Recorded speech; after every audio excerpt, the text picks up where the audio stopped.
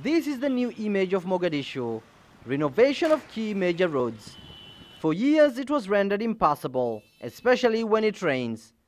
Most of those who stand to benefit are public transport users, and this is after the facelift, something the locals have welcomed.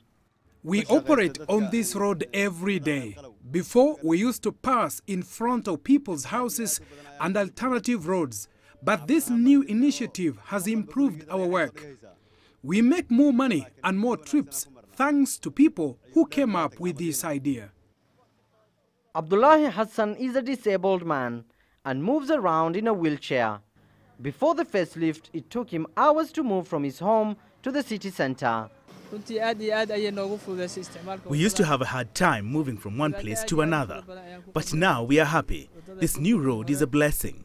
We can move during the day and night. We can also move when it's raining because this road is in good shape. The local government in Mogadishu is leading this initiative, known as Rebuild Your District, and relies on contributions from local residents and the business community. This is one of the roads that was renovated under the new initiative. City drivers now have an easy time driving around without worrying about potholes. But one thing authorities here hope to achieve is to show the Somali people that if united, they can rebuild their own nation. To many, this is a major relief, one that locals hope will open the path to more greater development in the city and restore Mogadishu's lost beauty.